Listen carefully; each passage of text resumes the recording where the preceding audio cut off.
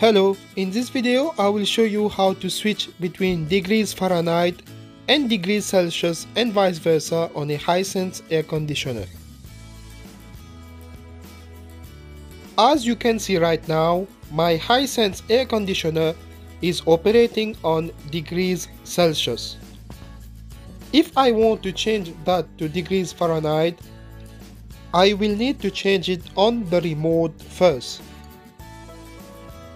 To change that on the remote, press and hold the mode and down arrow button for 2 seconds.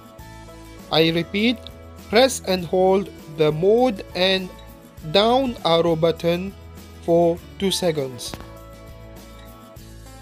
Then press any button on the remote to transfer this information to the air conditioner.